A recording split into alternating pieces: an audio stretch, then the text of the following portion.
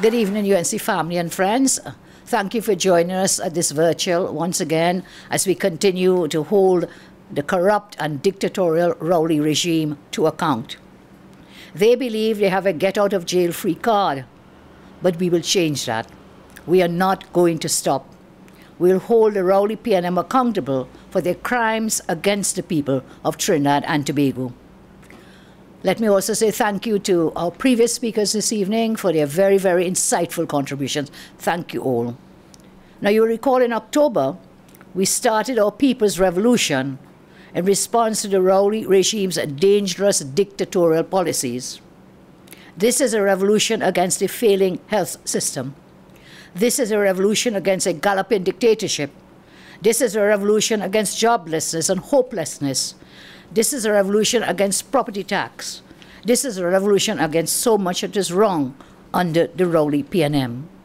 Our revolution now continues as a people's revolution, and it has just begun. We will not stop until democracy is rebuilt and restored. I want to talk a bit about the PNM's COVID propaganda team. They too must be held to account, and they too must go. Since the state of emergency was declared, we have experienced among the highest death rates in the entire world, yes, in the whole world. And our ICUs were reported by some doctors as to have an almost 100% death rate in May and June. However, the PNM felt they had a get-out-of-jail-free card and did not have to account for this shocking death rate, which could be, and seen by some, as premeditated state-sanctioned murder. Why do I say that? I say it because no one has been held accountable. This team of propagandists have just kept on congratulating themselves. Ease and the death rates have been shooting up. I think it's now about 1,772 deaths. One death too many. Remember, I called for changes when there were only about 250 deaths. So since then, over 1,500 more persons have died, and no one is being held to account. They saw nothing wrong with what was happening. They kept blaming citizens. They kept blaming victims. Can you imagine that? How perverse, how bold-faced of them. The Prime Minister already contracted COVID. He had to be quarantined on at least 2 occasions. You know, recently, you remember, he bounced on somebody with his golf cart. That lady, poor lady, and we have our sympathies with her. This lady was one who was found to be COVID positive, but Prime Minister refused to isolate himself. Yet he hypocritically buffs citizens about behaving irresponsibly, when he may be the most irresponsible person in the entire country. Indeed, for the past few weeks, we've seen a dramatic rise again in the number of COVID-19 patients admitted to our ICU and high dependency units. And I ask again, why is it that almost 2 years have gone by of this pandemic, and we are still hearing about our ICUs being at breaking point? Why, after $20 billion spent on COVID relief, there are only 52 ICU beds for 1.5 million people? Why? Why? Billions for Warner, Thackeray and others, the besties of the Prime Minister, the finances of the Prime Minister. But I'll save that for another night when we can talk about these persons closely associated with Mr. Rowley. So I ask now, why only 52 ICU beds? Is it that we have to wait until one of Farris's family or a PNM financier starts making ICU beds and resources so that dictator Rowley and Wantia Diyal Singh will give ordinary citizens the health care they deserve? What does this failed health team have to say about that? Who is holding them to account for this deadly disaster? They are arrogant, they feel themselves above scrutiny, and the CMO is more concerned about posing for pictures while he oversees the biggest medical disaster in our country's history. He too must be held to account along with the medical team. Tonight I want to tell you that news has reached that there is one person on this puppet propaganda team who is already in advanced talks to run on the PNM platform for the seat of St. Joseph at the next general election. A birdie has whispered that to us, and I won't call any names, you know why? But she knows who she is, and that is why she will praise Dictator Rowley no matter how many of our citizens die. These people are corrupt to their core. This is why we call for a commission of inquiry into these deaths, and we still maintain that call. We need to know why so many of our people are dying in the ICUs and the HDUs. This call is now part of the people's revolution to hold this wicked government with their enablers to account. No more secrets, no more cover-ups. I asked also which PNM family, which friends, which financiers have been making a killing with quarantine facilities, medical supplies, and whatever other rackets they have devised to steal our money while innocent citizens get buffed, lose their incomes, and some regrettably die. And you know, recently you saw that the PNM shut down the parliamentary debate. No accountability on their part. At the beginning of October, Dictator Rowley shut down debate on the budget. You remember that? Because they didn't want to account for the billions of dollars that have unaccountably gone to family, friends, and financiers under their corrupt regime.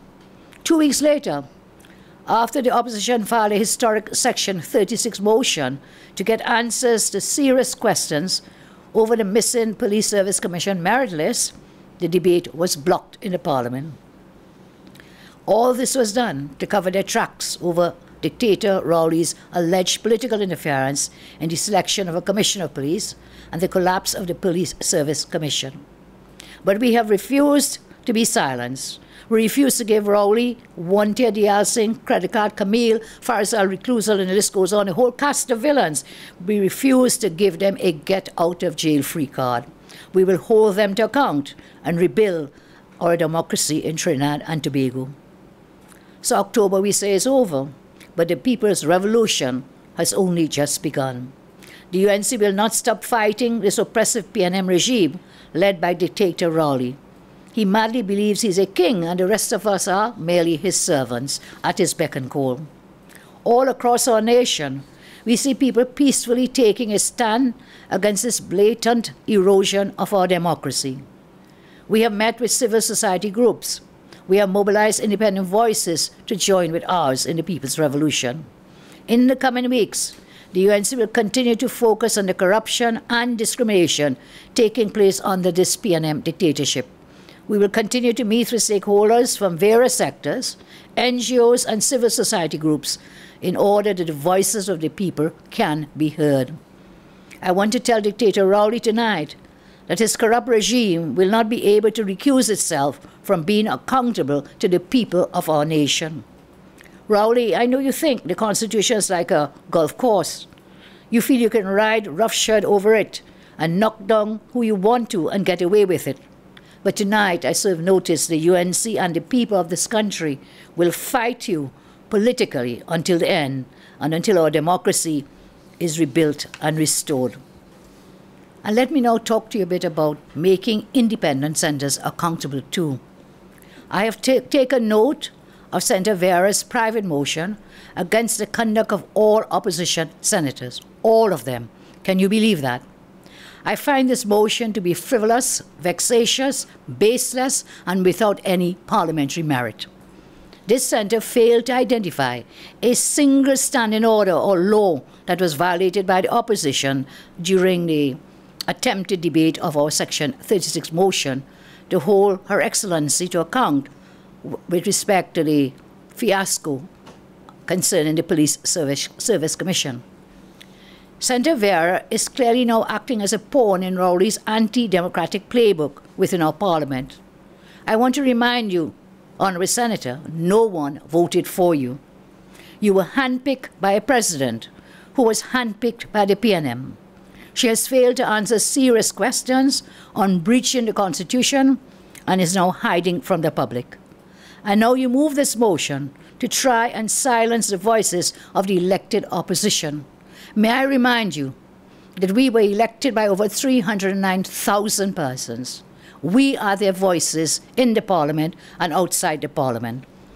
What exactly makes Senator Vera or Paul Richards outstanding? How unfair, unjust, unaccountable, and undemocratic can you get? If we go further and look at your record, your voting record in the Parliament, in the Senate, this 12th Parliament, since the elections, and you were appointed by the President, we will see clearly that your votes show a reflection of yourselves as being nothing more than Rowley's rubber stamps.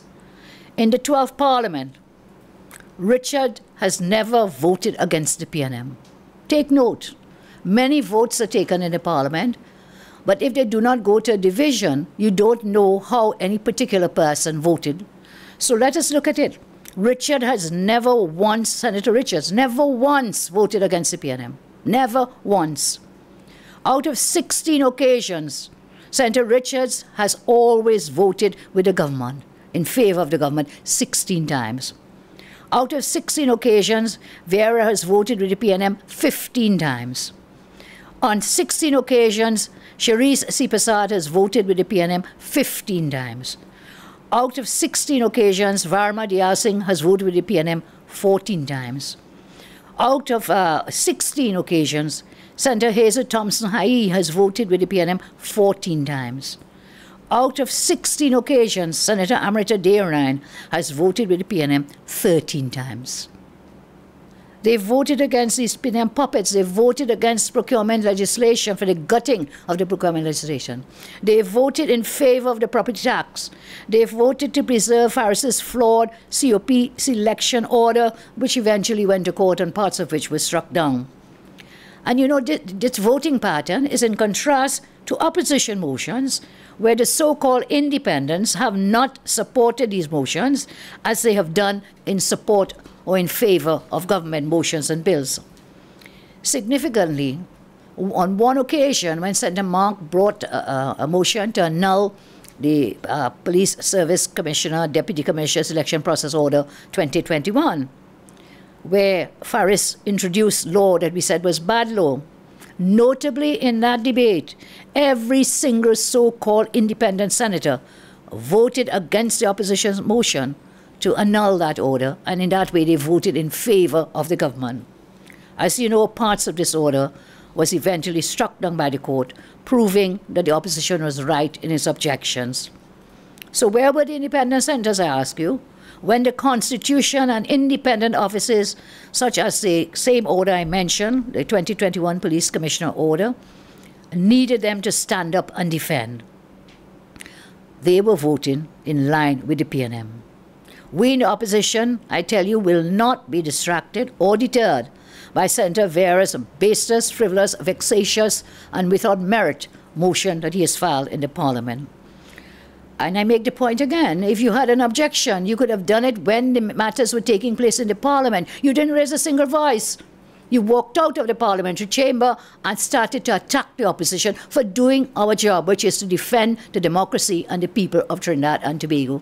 On that fateful day, when we were in the Parliament debating the Section 36 motion, you raised not a single objection to anything that was said and done in the Parliament. And that was the place where you had the opportunity to raise objections under any standing order, under any law, or under any parliamentary procedure. You failed and are neglected so to do. And yet you seek to come on the back foot. You come after everything has happened to raise, as I say, a frivolous, vexatious, baseless motion in the Senate. So where were you then? I ask again. When serious matters came up for debate in the Parliament, and you continue to vote in favor of the government, where were your voices then? Inside the Parliament, outside the Parliament, you were silenced as PNM pawns. We cannot count, I say in this country, on eat-a food independent, so-called independent senators to represent citizens of our country. They clearly do not.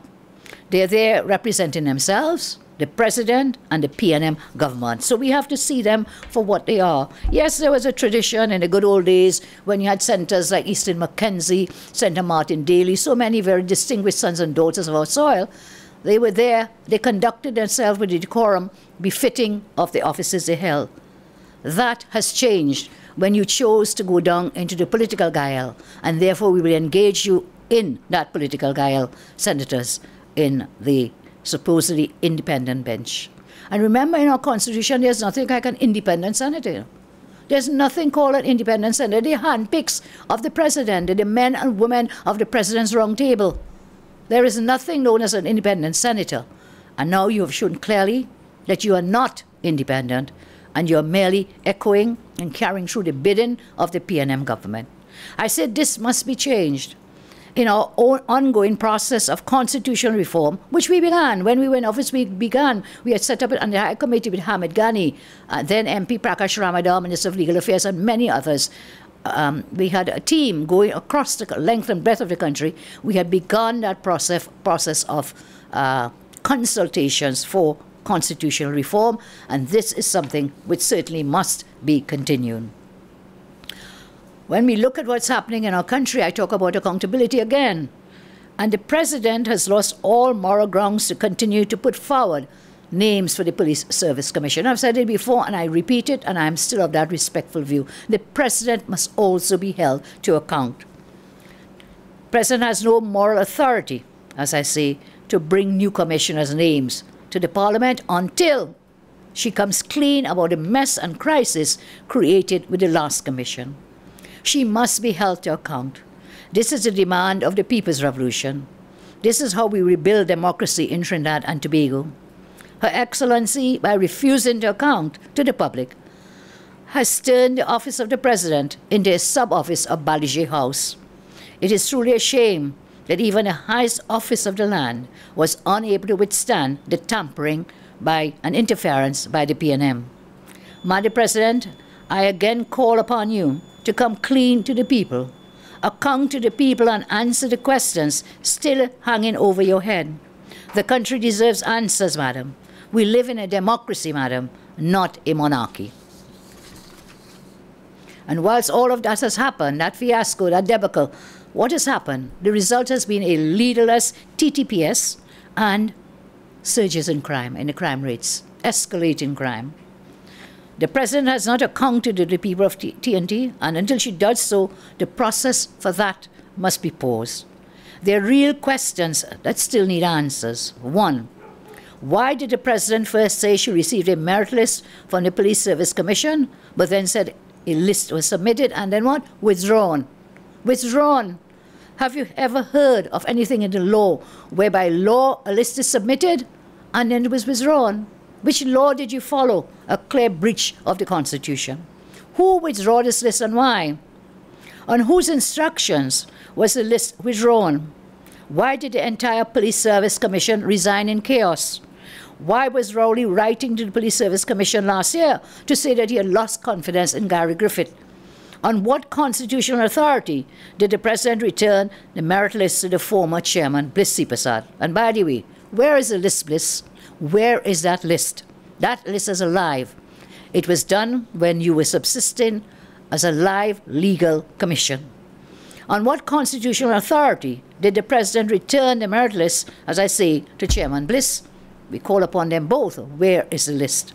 Why did the president not disclose this information to the court? Certainly as a former Court of Appeal judge, the madam would know the rules of full disclosure, yet failed to place before the court, through her attorneys, any information about this list and a withdrawal of this list. Why did the president breach Section 123, subsection 4 of the Constitution, when she failed to forward to the Parliament the merit list for Commissioner of Police to Parliament to be considered by the Parliament as is mandated by our Constitution? Who was the unnamed high public official mentioned in Roger K. Singh's resignation letter who allegedly unlawfully interfered in the business of the Police Service Commission at President's House, whether it be 11th or the 12th? And again, there are so many dates that do not add up. The math's not matching with those dates too. There are many different versions about events and dates. When events transpired, we have to ask which version is true. So all of this has led to the alarming situation where the first time in our history we do not have a police commissioner, we don't have an acting commissioner in place. And what is the result? What is the impact of this? We are seeing the impact of this where criminals are now emboldened to attack innocent citizens in their homes, in the public, anywhere and everywhere, all with no accountability from government. Even the extended state of emergency did not put a dent in crime. Just this week, we learned of the very tragic circumstances surrounding the discovery of a missing woman, young Kezia Guerra, in a shallow grave. Our condolences go out to her and her loved ones, and to all those who have lost loved ones due to crime. The murder toll continues to climb on a daily basis, over 354, which clearly shows that this year, by the end of the year, we will have a higher murder count than last year. Other serious crimes are being reported, such as break-ins, robberies, assaults, etc. The Rowley PNM seems content with this situation, as such as there is no effective plan implemented or even be spoken about to reduce crime and create a safe environment for citizens. Let's talk about the state of emergency. And I've said the crime, no dent in crime by virtue of the state of emergency. What was the effectiveness of it? On the topic of the state of emergency, Dictator Rowley, straight fresh out of the UK, announced he was not considering at this time to ask the Parliament to extend the SOE. He wants to appear like a benevolent dictator. No more SOE was the front page of one paper. PNM propagandists and oppressed population were expressing gratitude as if Dictator Rowley gave them a gift. This was no gift from Rowley. He is taking front. Dictator Rowley knows he cannot extend the SOE because he would need the approval of the opposition to do so, and we will never do so. To extend it, he will have to explain to you how the SOE supposedly work. We ask the question, did the SOE achieve its objectives? Did the rate of spread of COVID reduce or increase?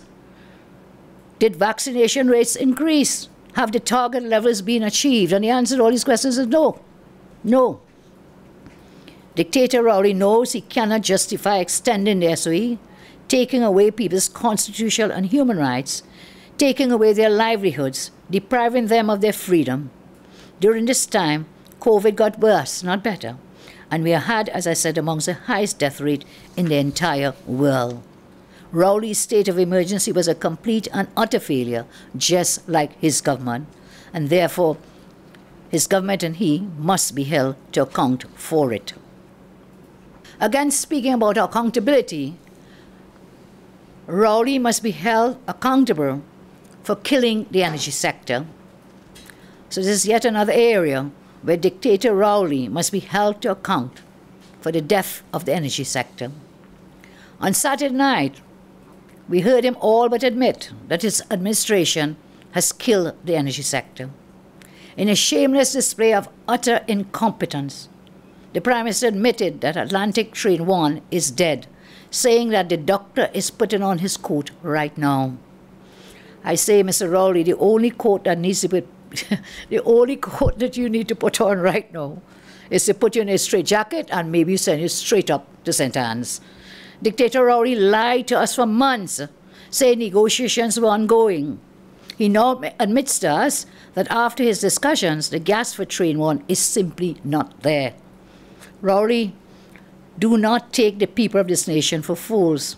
Stuart Young, Mark Lequan, Conrad Enel and yourself were well aware there never was any gas before you instructed NGC Board to spend $440 million of taxpayers' money on a fake turnaround of Train 1.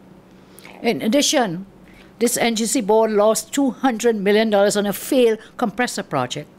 This PNM Board, Conrad Enel, Kenneth Allam, Sean Balkissing, Sandra Fraser, Mark Lequan, Dan Martineau of, I think he's with NCB Global Finance, another of those interlocking directorates, Dan Martineau, Howard Dutton, cost taxpayers of this country $650 million in losses. So don't get fooled by the press conference on Saturday where Rowley is now saying it's only 33 US. Talk to us in TT dollars. We're in Trinidad. You always buff people for talking about elsewhere. We're in Trinidad. Tell us in TT dollars. And this is about, as I said, $650 million. That is over $500 million. Can you imagine that? In losses of your money, taxpayers' money. And what is it? No one has been held to account. Tonight I say this is beyond incompetent. This is criminal. You didn't need to go to the United Kingdom to talk to BP executives to learn there was no more gas for Train 1.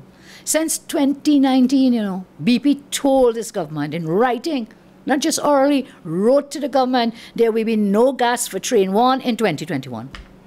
Dictator Rowley, recusal twin Stuart Young, Mark Loquan, and others were warned there would be no gas from either BP or Shell long before this fiasco. Rowley, if you wanted to go play golf with the BP executives, say so. But don't make it sound as if you went seeking a solution for Train 1, because BP repeatedly told you there was no gas for Train 1. Tonight I call upon you to fire all of the entire board of NGC and its president for their disregard, disrespect, and mismanagement of millions of taxpayers' dollars at a time when thousands of the same taxpayers are suffering. This NGC debacle was no mere mistake. It was an act of government trying to fool the population about Train 1 while diverting funds to family, friends, and financiers.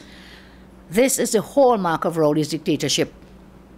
Mismanagement, blunder, and plunder. And tonight I say, we call upon you, Prime Minister, and your Minister of Energy, your recusal twin Stuart Young, to tell us what was this money spent on. Who were the contractors that received this money, the 600 and whatever, 50+ million dollars? Who are they? By what process was this money expended using taxpayers' dollars? I want you to remember, Dictator Rowley was willing to offer the NGC board an indemnity for spending millions of dollars in this fake turnaround. Can you imagine that? The only reason an indemnity was sought was that every single one of them knew that Train 1 was dead and there would be no turnaround to take place. I say again, this may amount to theft in broad daylight, and we must not let them go with a get-out-of-jail-free card. They must be held accountable. Tonight, on behalf of citizens, I say scrap any indemnity now. Take action against all those who authorize this expenditure of $650 million taxpayers' dollars. No wonder the NGC has now been reduced to a struggling company that lost $1 billion last year, from a very profitable company under my watch to such a struggling company, losses of about $1 billion last year. For months, we have asked you for accountability on Train 1, yet you persistently lied, telling us negotiations were at a sensitive stage when clearly they were not. That was all an attempt to cover up the pillaging of NGC under disguise of keeping Train 1 going. We need to find out, as I said, where the money went. We need to recover it. We need to find out the trail of corruption which allowed this massive squandermania to occur. And whilst we call upon you in the energy sector for accountability, we also call upon you for accountability in terms of turning our economy around, rebuilding and restoring our economy. Where are your plans? You have absolutely no plans to turn around the economy, rejuvenate, to create sustainable jobs for growth, none whatsoever. Your 6 game changers all failed miserably. Not one, the Sandal scandal, the dry docking facilities, the Dragon Field, you name them, all your pie-in-the-sky promises have all failed. Typical PNM, promises never materialize. So unlike you, Dictator Rowley, the UNC has been working on plans to move our country forward. We have presented plans time and time again for resilient recovery and growth, which included some of the following: reducing the tax burden. And this thing with the VAT, where you try to fool people again that VAT will send prices down. Well, you see people looking at binoculars now in the supermarkets, in the groceries, to see which prices went down, because they can't find them. Prices have not gone down in spite of that little gimmick that you tried by saying you're reducing, taking the VAT off. And why? Because you put VAT on 7,000 food items that we had. You place VAT onto them and you expect prices to go down. And in addition to all your mismanagement of the economy. We talked about reducing the tax burden. We talked about jump-starting food security. And what happened to the $500 million allocated for agriculture to help the agricultural sector? What became of that money? Where did it go? Who benefited? The answer is no one. It was still sitting there when we did the last budget, as allocated but not spent. The UNC has talked about restarting a reformed oil refinery to regain fuel security. What a shame. I think that has been the greatest shameless act in our history in Trinidad and Tobago, when Rory blew out the flame at Petrotrin. When he fooled the workers and the country to say he's going to sell it to the workers. What has happened with that? Up to today, not a word about a plan to sell the refinery to OWT workers. All of that was election gimmickry to catch people to vote for you, and then after all the promises, PNM promises never materialize. The UNC has looked into and is talking about investing in renewable energy and recycling. For example, establishment of a solar energy park at Tamana, industrial recycling parks across the East-West corridor. And you know, that was something you could have gone up to Glasgow and talked about with respect to climate change. You know, these would have been real issues, real projects that could have been done in reducing our carbon footprint, whilst at the same time creating sustainable jobs and growth, sustainable growth. But no, instead, you dismantled the Ministry of the Environment and went up to Glasgow to talk about heaven knows what. We in the UNC have talked about and will be considering the creation of 3 innovative funds to mobilize financial resources. A National Food Security Fund, very vital for rejuvenating, rebuilding, and really pushing forward the agricultural sector in our country. We talked about the National Infrastructure Fund. I mean, now we have to stop calling Trinidad and Tobago a banana republic. We are now a pothole republic. Infrastructure has really gone through the window. I think you have more potholes than you have actual road surfaces to drive upon. UNC has considered a National Climate Trust Fund. Think about that. You went to Glasgow. If you had listened, I've shared this with you in the Parliament, outside the Parliament, a National Climate Trust Fund. You could have talked about that. And you do already have a fund which could have been converted into a National Climate Trust Fund. And that trust fund has to be the Green Fund. There was an article, I think it was this weekend, about how much money in the Green Fund that we pay, taxpayers pay into the Green Fund. That money could have been leveraged and used for creating a National Climate Trust Fund. But no, you have no plans, you will listen to no one, you will seek no advice. And that is why, under this Rowley regime, under this PNM dictatorship, we have to continue with the People's Revolution to hold them to account in order to bring growth and development, safety and security to Trinidad and Tobago. I talked many moons ago about the 4th Industrial Revolution. I may have been one of the few or the only politician many years ago in our Parliament to speak about the 4th Industrial Revolution. And I recall when I used the word 4th Industrial Revolution, I saw one of the consultants lift up his head like that, like, what? Say what? They never heard of it. I told you last week that we are coming out of that 4th Industrial Revolution. Again, I'll be one of the first few people in this country, in terms of political policy, to talk about the 5th Industrial Revolution. And so that's where we are heading. It's a whole new generation, a whole new world that is waiting for us to become active participants for growth and for development and for education of our children to live in this whole new world of the 5th Industrial Revolution. So while Rory remains stuck in his outmoded thinking, the UNC recognizes that technologies of the 4th Industrial Revolution can give our country a better chance to speed up the modernization of the economy. But further, we now have to look to the 5th Industrial Revolution. It's being called Industry 5.0. If the COVID pandemic has taught us anything, it is that we must accelerate the adoption of new technologies, not only in our everyday lives, but in business, in education, in government, in health, indeed in practically every sector of our country. We have already seen the rise of e-commerce, the digital delivery of education and new technology, and the development of life-saving vaccines. According to Oxford Economics, we are quickly moving from the 4th Industrial Revolution, which focuses on the use of artificial intelligence, big data, and the Internet of Things, to Industry 5.0. This embodies all these systems, but incorporates a greater human intelligence. Great advances have been made in this era, with organizations such as Neuralink working to create a brain-machine interface to help people with paralysis. Can you imagine that? A brain interface machine brain-machine interface to help people who are paralyzed. This is where we're going now. Not just into the Internet of Things, artificial intelligence, big data, and so on. We are moving to things that are more related to genomes and have to do with human capacity, increasing human capacity, increasing human health, human lifespans. A lot of fantastic research is taking place. And where are we in all of this? Where's Trinidad and Tobago in all of this?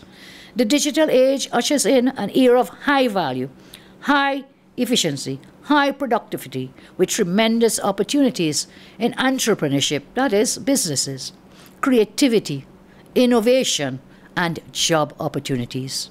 Will Trinidad and Tobago be part of Industry 5.0? Not under Keith Rowley and the PNM. They are taking us back to the jungle and the Stone Age. In every area of life, they are failing us, they are dragging us down. But I assure you that we in the UNC, we will continue to do the groundwork, and we must make sure we must make sure that not one is left behind. This is a commitment I give you tonight, again, that we will continue to look for solutions. We will continue to look for ways to grow economy, to create jobs, and to push Trinidad, propel Trinidad to be back in the front of the world. We were a world leader, you know. If you look at that climate change conference, our Prime Minister talking to an empty hall. Why? Barbados Prime Minister, wow, look at like chalk and cheese. We were there once. When I was Prime Minister, we co-chaired many of the climate change committees at those conferences. I can give you those details. Ronnie Charles knows them very well as a former diplomat, and he's our shadow portfolio with respect to foreign affairs. But we were out front in the world. We were out front. When I spoke at the UN convention, at the UN United Nations in 2014, which was the last time I went, I talked to that conference about climate change and having responsible fiscal policies and measures in order for us to be at the forefront. There was one year when a very struggling country, Nauru, I think is the name of it, pronounced. In that year when we, you know, they co-sponsored some people from Trinidad and Tobago to pay for them to go to be part of the climate change conference that was happening because they were so badly, being badly damaged by those things. But this Rowley regime came in, what I said, what did you do for climate change? Dismantle the Ministry of the Environment, dismantle the policies and programs, and then you come to repeat them. You talk about electric cars. How long have we been speaking about that? Every year you promise electric cars, and where is it? The only thing I see your Minister of Energy doing is going to open a gas station. Fossil fuel. Fossil fuel. There was a time when there was a minister in another government, he went to open a dustbin. I mean, it's so busy, you know, to turn key and cut ribbon. They cut a ribbon in Tobago recently for a Castara fishing facility, one that took years to build. Newspapers carried the reports, years to build. They said the scissors was bigger, they needed many persons to hold the scissors.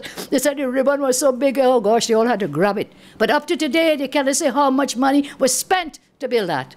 Again, corruption.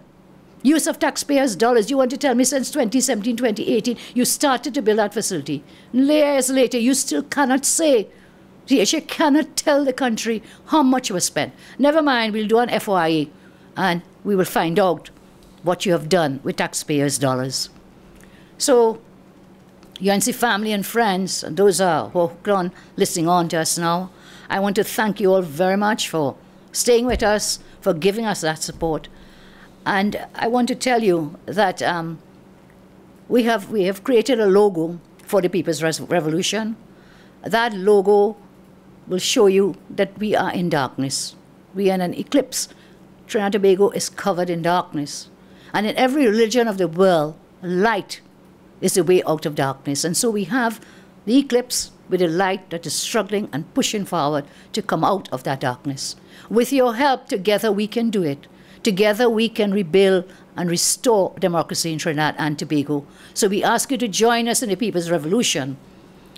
It is not just for you or for me or for PNM and UNC. The People's Revolution is for our democracy. It is about our human rights and freedoms in a country that is built on a constitutional parliamentary democracy where our rights and freedoms are enshrined in our Constitution. I want you to know there's much work to be done. We must keep up the fight. This is not about saving the future of our democracy and preserving a future for our children. It's not just about that. This revolution is not simply, as I said, about UNC versus PNM.